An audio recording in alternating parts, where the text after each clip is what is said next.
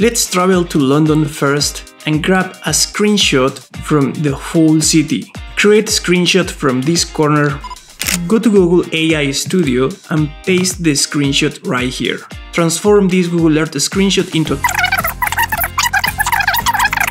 I want you to select 4K resolution, make sure the aspect ratio is 9:16 and let's click Run. So here is our first result, and now let's go back to Google Earth.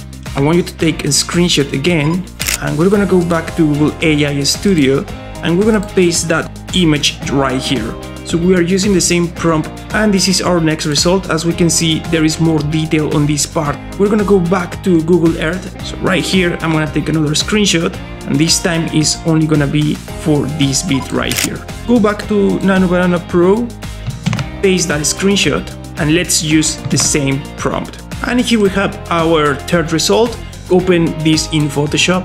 Then let's drop the second image and let's try to match it really quick.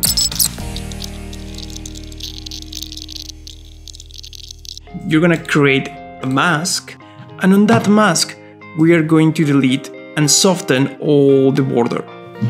And now we're gonna drag in third image, create a mask again, and this is how you end up with a fascinating result that covers all the city. So if you're working in a project where you need to have like a full site context map, but you also need detail for some specific area, you can use this technique to get that spot detail that you need just exactly in the area that you need.